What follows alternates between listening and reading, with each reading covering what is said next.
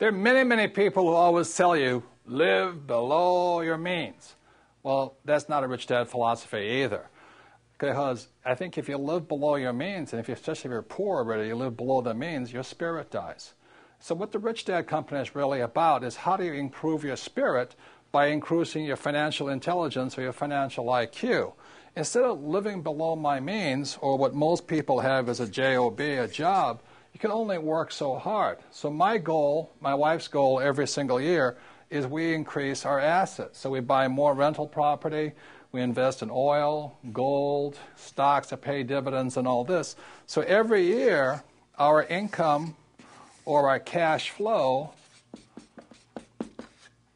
keeps increasing. Every year. Our goal is not to get a higher paying job.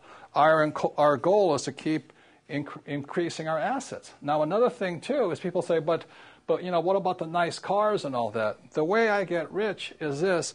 I buy assets first, liabilities second. Let me give you an example. A few years ago, I wanted a new Porsche. So let's say this is the Porsche here. My wife says, you can have that Porsche. It's a liability. But you can have it as long as I first invest in an asset. So this was a long time ago. I invested a few $1,000s in a mini storage in Austin, Texas, and every month the money from that investment comes in and it paid off my Porsche. So today I don't have any debt for my Porsche. I still have my Porsche, still have it all this time.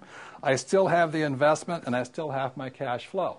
So that's one of the differences between don't live below your means. We used to say, what we say at Rich Dad is increase your means and you can have anything you like. We want you to have all the wonderful things this world has to offer.